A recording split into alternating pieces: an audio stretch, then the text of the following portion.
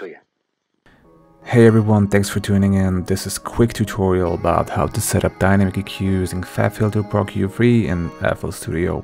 And as you know, there is a lot of different ways how to sidechain, and I would say that probably the most common way is the way where you use compressor. There is also a few sidechain plugins like the one from Nicky Romero, which is very popular and costs like $10, but I have never used it myself.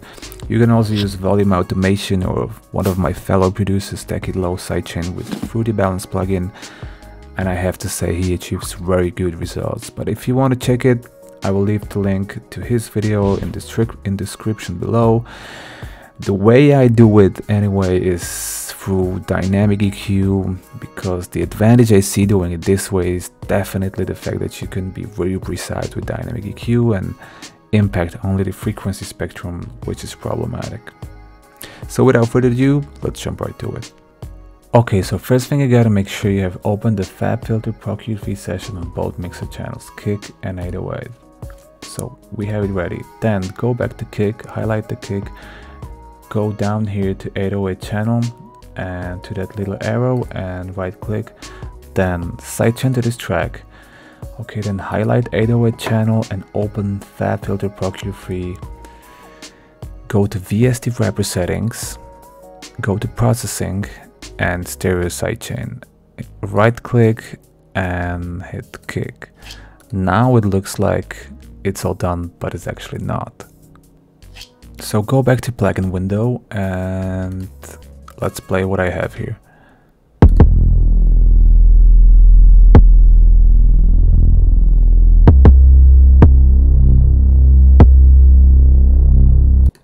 Okay, I have kick and bass, very simple.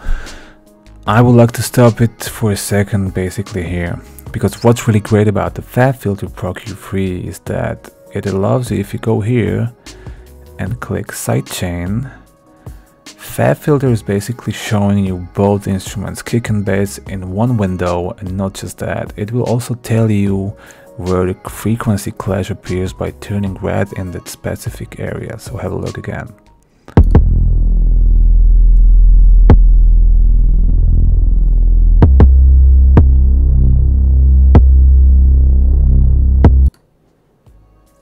Okay, so we saw that the problem is somewhere around here. So let's double click here, create a band, then right click on that green little circle and click make dynamic, and boom. Okay, when we have it activated, you can see the dynamic range which you are affecting by your dynamic EQ, which is the one which is highlighted in green. And you can simply push it up as much as you want or pull it down. You can also scroll up or scroll down to change the shape of the filter.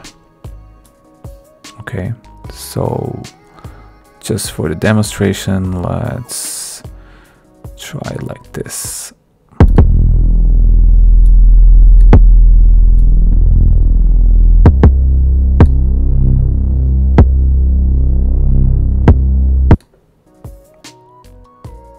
Okay, when you're happy with the shape, we still have to do the last adjustments to make sure your dynamic EQ is triggered by a kick and not by 808 itself, which is the case right now. Let's have a look.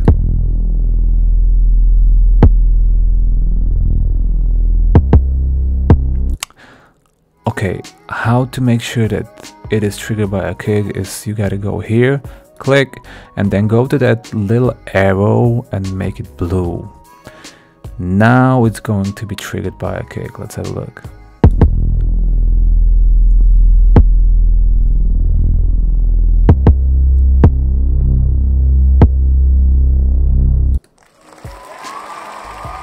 Cool, and that's about it. So thank you all for tuning in. I hope I was able to explain it and hopefully help at least few people to avoid the same struggle I faced when I bought FabFilter and tried to figure out how the dynamic EQ can be set up in FL Studio. If you find it helpful and would love to see more quick tips and tutorials, I would appreciate every like, comment or feedback you might share here. And if you feel like staying in touch, please subscribe. I would be grateful.